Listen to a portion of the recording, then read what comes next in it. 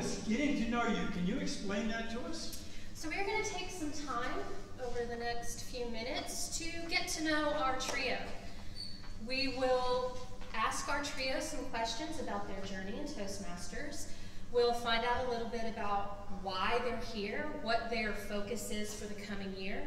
And if you have any questions that you would like to specifically ask a member of our trio, you'll have an opportunity to do so.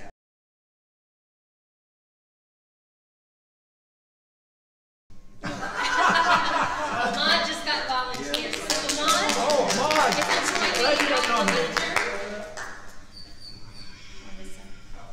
Oh, whichever side. I'm just in the way.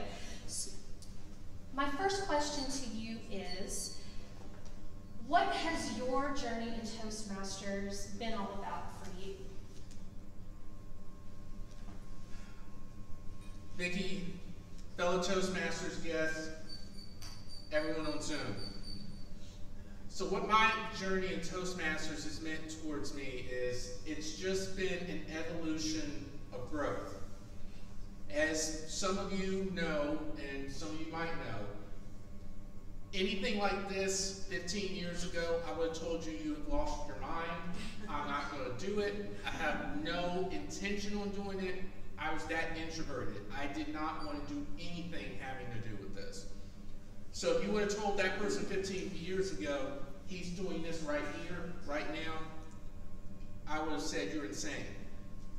But it was the starting point that I needed for me to understand that that is not the person I want to be in 15, 20 years. I had to start somewhere, and I needed a vehicle to figure that out. And the vehicle that I was blessed with and brought to my attention was Toastmasters. Because without this vehicle, this person that you're seeing right here, right now, would never have existed. That's what Toastmasters has meant to me, is the growth opportunity and the growth journey to break the walls down of the introverted person that I was to become the person that I wanted to be, and that's what it's meant to be. Thank you. I'll ask you a few more questions. I will just do this all at once so you don't have to jump up. Right. My next question would be, do you mind to explain for all of us here and on Zoom your role on the trio and what you hope to accomplish this Toastmasters program year? Yes. Well, my role in the trio is Program Quality Director, and if some of you don't know, that is the role that is geared towards the person who is supposed to be responsible for the education as well as the event planning for the district as a whole. Now, to be honest, I cannot do this by myself. Vicki has volunteered to help me as a TLI chair, so a lot of this planning was because of Vicki's direction. But that's what my role is that the education, the event planning for the entire district is something I just oversee just to make sure that you all out there on Zoom and here, whatever interest, education that you all need to become the Toastmasters and the leaders of the future, for us to provide it to you. Because we want to make sure that you have the tools to be not only successful leaders and communicators, but that your clubs are as successful as they can be. And whatever tools that we can provide you to get there, that's what our responsibility is for. And that's what my role is to make sure that you all have the tools to become whatever your clubs and whatever you want to be going forward. And my final question to you would be, and I'm thinking about this because I thought at the end I want to ask each of them just sort of an off-the-cuff random question that has nothing to do with Toastmasters. Today, Alabama and Tennessee are playing football. Are you team balls or team, I don't even know what the Alabama, or team Alabama? Careful. Well, considering the fact that my in-laws are all about 10 miles away from here. They're all Vols fans, and if you don't see my hat sitting over the table, that is a Vols hat. I am Team Volunteers. Now, being from West Virginia, you wouldn't have thought that, considering the fact that I would have thought that it would be Pittsburgh would be the team, but I never really had a college team. I graduated from Western, and that was just the team I gravitated to, since everyone on my wife's side is a Vols fan, and I did not want to be an Alabama fan, or else I probably would not be standing here with you today. But that's the team that I'm behind today, and hopefully they will win as well. Thank you. Thank you very much.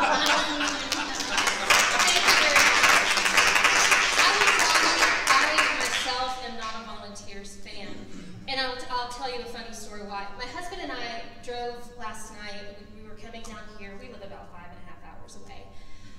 And it kind of worked out because we stopped in Knoxville to see Steve Martin and Martin Short at the Knoxville Civic Auditorium last night. Very great show.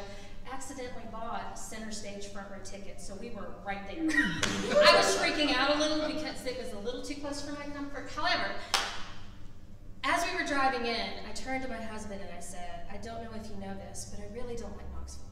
And he said, why do you not like Knoxville? And I said, because in 1994, I attended a Vols game because I am a huge Notre Dame fan, and Notre Dame was playing the Vols. Notre Dame was getting slaughtered at this game. Notre Dame made one touchdown throughout that entire game. And a gentleman in front of me, in his mid-70s, turned around and said, little girl, do you want to get shot in the face? Because I had let out a small woo when they had scored said touchdown. And it has stuck with me, and I told my husband that. He's just like, that has just dampened my exuberance over Knoxville. But it was a very fine evening, and I guess since I'm closer to Knoxville than Alabama, I should. Yeah, anyway. Notre Dame's playing somewhere today, so that's all that matters to me. All right, time out.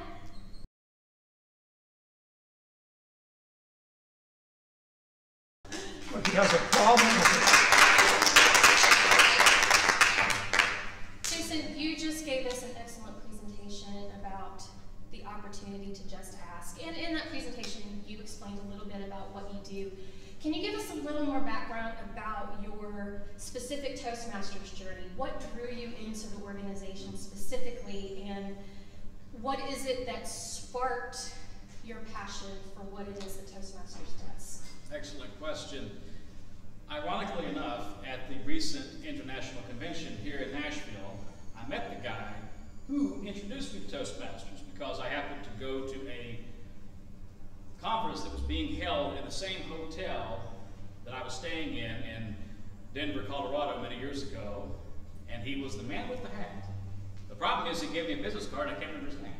But hopefully he won't see this presentation. He got me interested in Toastmasters because I walked into this room full of all of this energy, seeing people doing public speaking, seeing something incredible unfolding before my very eyes. And I thought, this is something I want to be a part of. And it just happened to turn out that there was a club, which was right across from where I was working in downtown Nashville at the time, and the club is Speak Up Nashville, which is still my home club to this day.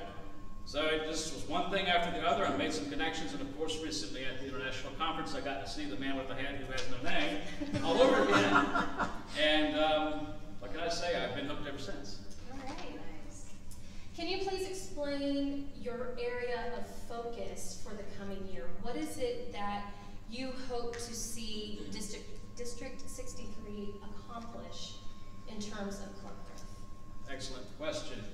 I want to come back to the brink, to be quite frank about it. We lost a lot of good people because of the pandemic. Everybody suffered something, unfortunately, due to one thing or another. It's been difficult.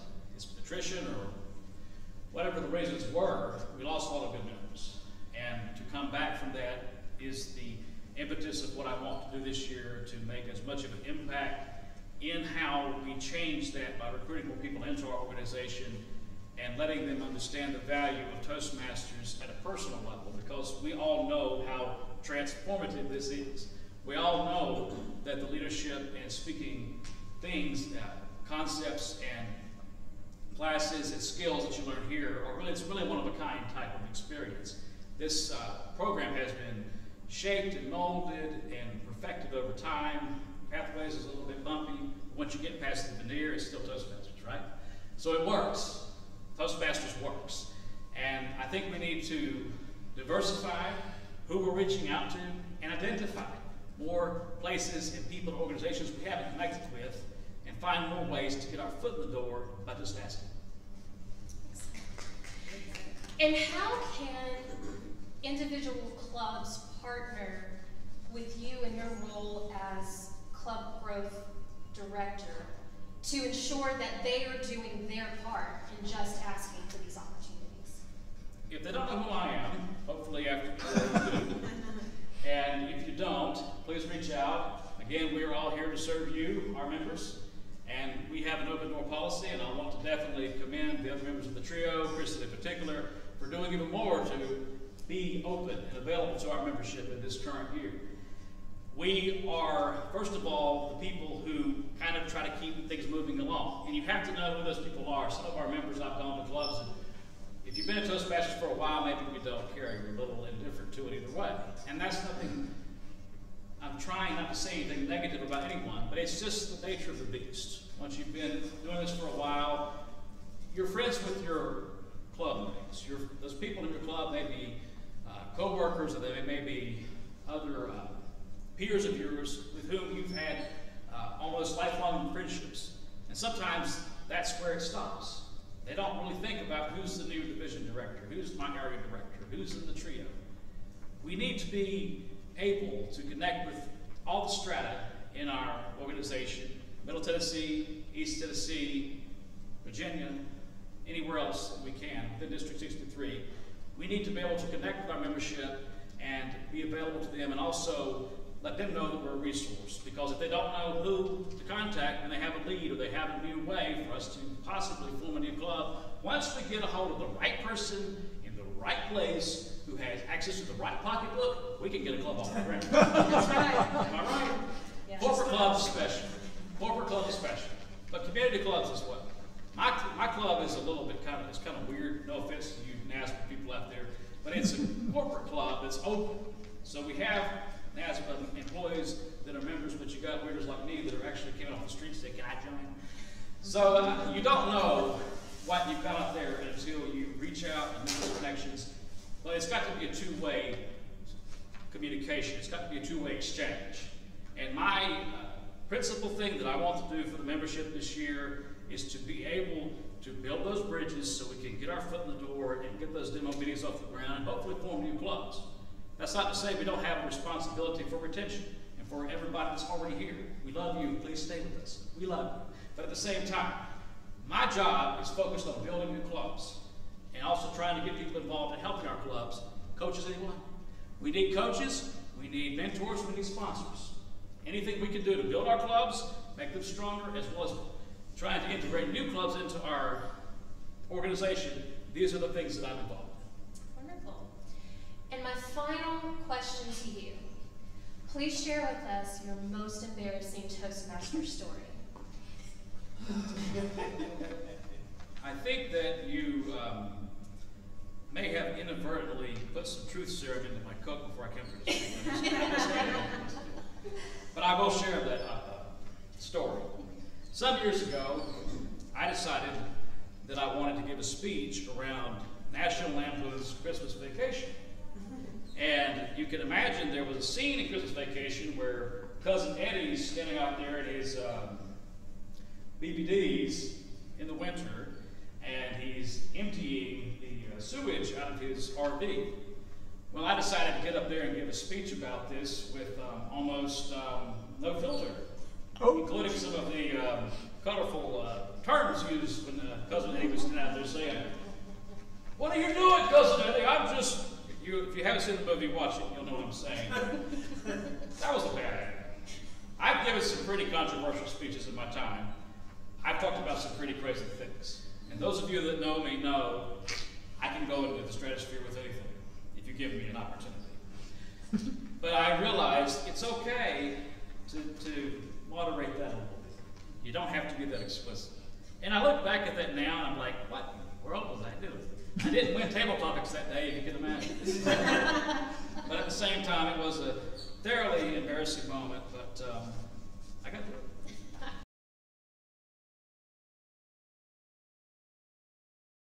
All right, Kristen, same starting question. Tell us a little bit about your Toastmasters journey and what Toastmasters has meant to you throughout that process. I moved here to Middle Tennessee in 2018, but I started my Toastmasters journey in 2016. At lunchtime one day, I had a couple of coworkers, and they were just about to leave to go somewhere, and I said, "Where are y'all going for lunch?" And they said, "We're going to go to a Toastmasters meeting. Can I come?" And they said, "Sure." So I went to this meeting. Now let me caveat that by saying in the late 80s, when I was in college, I went to one Toastmasters meeting and it scared the bejeebies out of me. There was no way that I was ever going to go back to something like that because I was so afraid of getting up in front of somebody and speaking in front of a crowd and being embarrassed. But I went to this Toastmasters meeting and I thought, I think I can do this. I think I can. So then I went the next week, and by the next week, just 2 times, I thought, okay, I'm going to join. And then I joined on August 1st of 2016. Now, what has this journey meant to me? To me, it was all about personal development. I am the social butterfly. I'm the outspoken one. I'm the extrovert. I always like to talk to people. And it was learning how to talk to people correctly. And it was personal development journey for me because I was really pushing the personal development, The Secret and Bob Proctor. I was already studying all of that. And I was already starting to coach. So I thought this would be a really great way for me to learn to speak in front of great crowds of people and give them what my message is to the world. Thank you. Explain a little bit about your role as district director and what your focus is for District 63 in this program year. My focus as district director is really to serve. I'm here, ultimately the responsibility falls on the district trio and the district director for everything that goes on in the district. So yes, I am responsible and I am the head of District 63. However, I'm also the head servant. So whatever it is that you need from me, I'm here to help you, and I'm here to help everybody here in the district.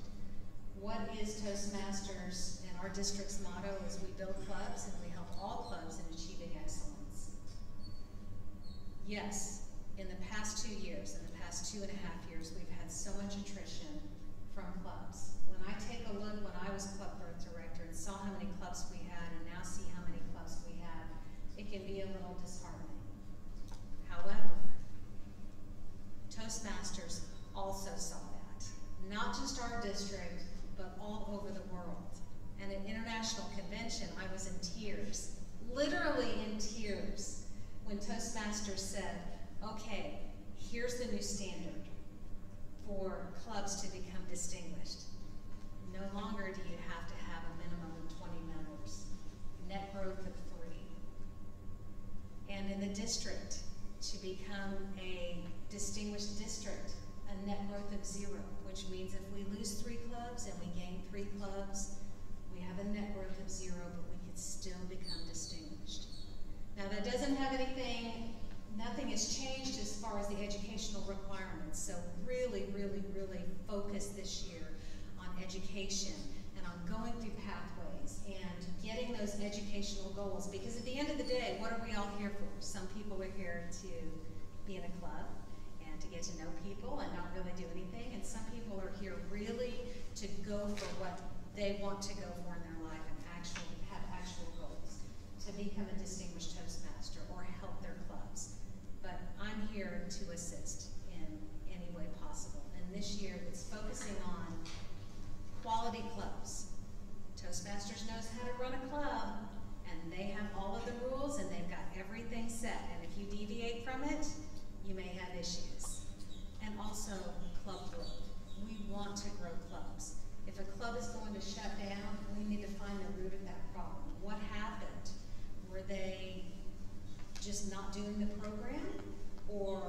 they doing something else, or was it their corporation shut down and they stopped their funding? Well, what do the members want to do? Do the members want to continue with Toastmasters? Most of the times the members do. So what can we do about those?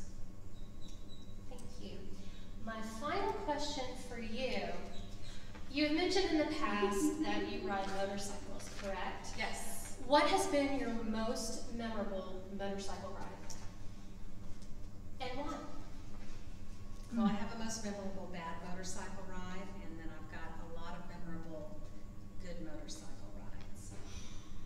I really enjoy taking our little scooters down to Chattanooga.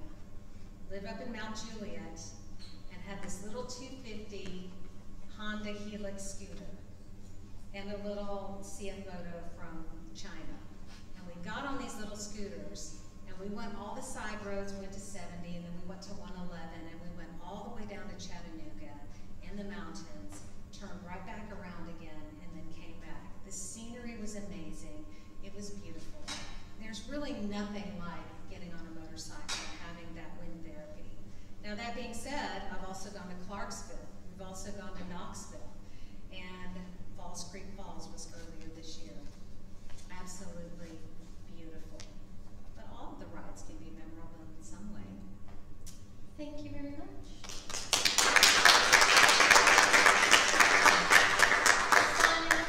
I also want to make sure that you are evaluating me, because I feel like this should go toward my pathway.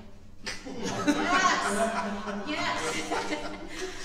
All right, so we still have a few minutes with our trio, and at this point, I would like to open it up to any specific questions that anyone here in person or anyone with us on Zoom might have for any member of our trio or for our trio as a group, and we will open it up for a few questions. And if you don't start asking questions, I might just keep rambling for the next 10 minutes, and no one wants that. Yes, please feel free to ask. Okay, this is Michelle Holden. Hi everyone in Zoom land. Here's my question. The three of you have always been incredible servants. When I think servant leadership, the three of you come to mind, along with many of the other people that are in this room. So my question to you is this. We know what you do. We know what you're trying to do for us. In what ways, when the three of you are talking privately amongst yourselves, what do you need from us that you're not getting? Besides us, helping you grow clubs and give you recommendations, what is it that you need from us that you can ask of all of us right now?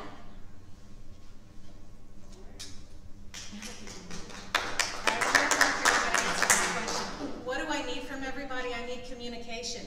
We are a communication organization, and if you don't tell us what's broken, and if you don't tell us what's wrong, and if you don't tell us, hey, I feel a little bit off, then we won't, hello, then we won't know. We won't have any idea. And in my regular job, I tell all of the people that I work with, if you have an issue, I need you to come to me first, because I don't want to find out on the back end that you had this issue going on, and you took it up to a vice president, and I wasn't aware about it. We have a lot, I could say a lot of power, but we have a lot more backing behind us as a trio to help you get what you need, but you have to help us by letting us know what is it that you need. And if you're missing something, or if you feel like you're not getting enough support, absolutely you have to tell us. Because we don't know what we don't know, right? Thank you. I will just piggyback off what Kristen was saying. Another hat that I wear is that I served with her in the State Guard. She actually recruited me into it, and so I can take orders from Kristen both here and there. Actually. But it's incredible the team we are. We have a focus on the mission. I just went through Officer Basic course recently, and there's a focus on maintaining that focus, right? Why are we here? What is the overarching purpose we're here to accomplish? I ran against him for club growth director, lost, and I worked with her and have had an interesting relationship with both of these individuals, both in terms of being competitive and being cooperative, and we still work together almost seamlessly. Why? because we have the same focus. We have the same basic drive to see this district succeed. I think the world of both of these folks. They both bring inspiration and wisdom into my life in ways that only they can. I admire them greatly. And we have to be cohesive as a team. So why am I saying this to you all? I'm saying we as a district must remember our mission to build clubs and to improve the lives of our members and to do what we can to propagate the message about, disseminate the message of Toastmasters and why it matters to us individually and what it means to us corporately. That's what I'll leave with you on this particular topic is keep in mind the mission. We all are here to achieve that mission. That may be a military-esque way of looking at it, but it's still the same basic point. That mission is the core of our organization, and that is what makes us or breaks us as a district.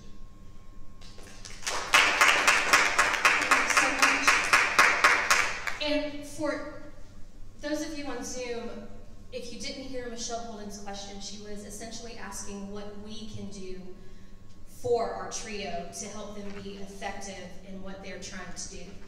Any other questions, either from anyone here in the group? Okay, yes. Question for the trio. Do you care to come up and speak in the mic? We discovered they can't hear on Zoom. Thank you so much. Thank you. Introduce yourself. Yes. My name is Teresa Dunbar. I am an area director for Area 42, and I'm also the VP of my particular club, Parthenon. I've been in Toastmasters on and off for about 20 years. I originally chartered with the Caterpillar Club, because I used to work for Caterpillar. That's where I started. Now, my question for the trio, I know that everybody has their own individual story as to how they got into Toastmasters and how they progressed in Toastmasters. But was becoming a part of the trio kind of like a goal you aspired to or climbed to? Or then how did you actually get into that particular role? Or how did you feel that you should be or wanted to be in the particular roles that you serve now? Excellent question. Who wants to answer that first?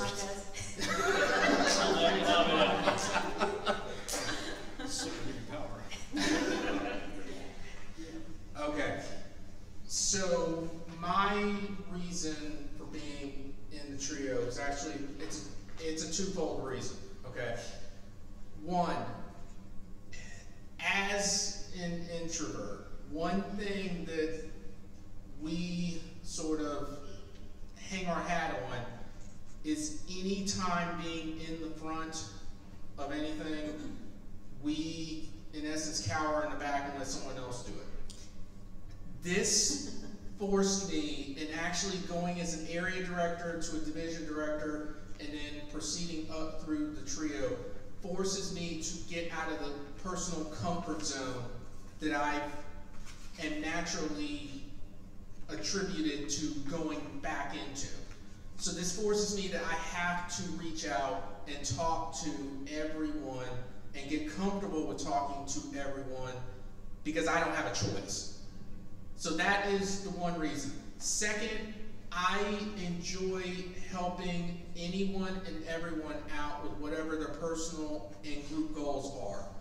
Whatever everyone is striving for, if I can be just a small avenue to get them there, I'm all for it. I'm the first cheerleader there, and I'm the first person to offer assistance because I just have a personal servant heart.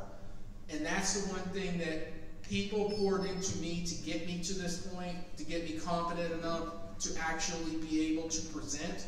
I want to give back. And that was the one way that I felt like I could give back is to do the leadership roles in the district and then maybe possibly beyond if, you know, I'm led to go down that path. But that's the reason why I decided to do trio, just because of the servant part, plus the fact is I have to break out of that comfort zone of letting everyone else take the lead and me being in the passenger seat of it.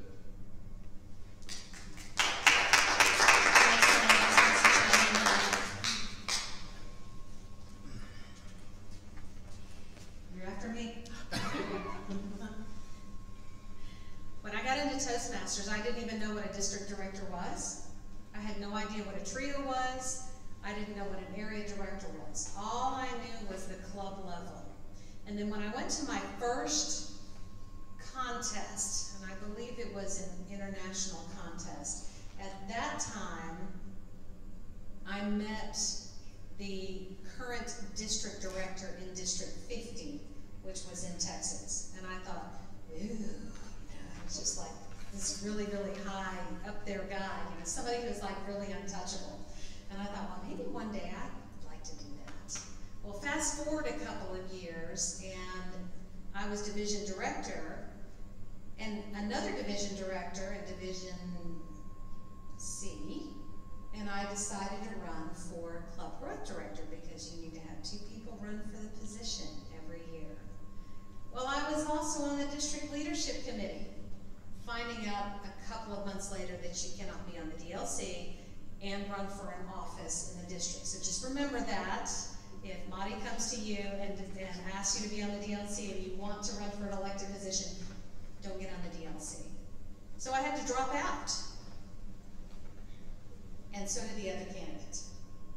So we had the spring conference, and then I thought to myself, I'm off the hook. I don't have to worry about this anymore. And then a couple of weeks after the conference was over, I got a phone call from the incoming district director asking me if I would like to be appointed to become club growth director. That's how it started, and then I progressed on from there. Good story. Once again, there's 2 give me orders, but it's okay. Thank you, Kristen.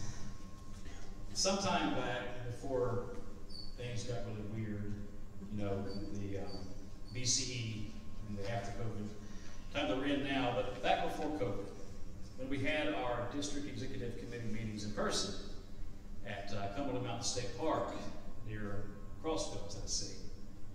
I was at the time a fledgling area director, and my first time attending any sort of district leadership level function.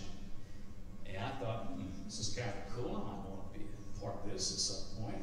I was just like trying to get my leadership credentials for my first DTM, right? I just wanted to do something at the district level, get in, get out, and get done with it. But I decided to do something different. I got a little more ambitious, but I saw the way I could make a difference in the organization that I love. I do a lot of things, but this, really not important to me. That's why I'm standing before you today. And each of us, I think, has to have a certain bit of ambition, a certain part of passion, has to be tied together like this, like a coaxial cable maybe. But that's the idea. Put that ambition, that passion together, pursue leadership. It's worth it. What you learn when you have to be a servant leader, as Kristen very pointedly pointed out, and very wisely pointed out, that's the crux of what we do. And I've had the honor to serve with Gene Coy and Stacy Thomas and Marty and these fine folks, and we go from here. But what an incredible crew. What amazing people. When you have people of that magnitude, and I'll say everybody who else I've had the chance to serve with at any level of the district, let me just say that, everyone. These people that have been so kind and so into my life, the least I can try to do is give something back. I've learned so much from all of these fine people. This organization is really passionate about what we do, and it's really here for the members. So I think at the end of the day, being on the trio is, for me, the principal way that I see that I can give something back. I like my speech awards. You all probably know that by now. I like to be a little competitive sometimes. But at the same time, being able to see a real difference that I made during that span of time, during that term that I was in office, that I made a difference in this organization that's made such a difference in my life and in the lives of everybody in this room and beyond.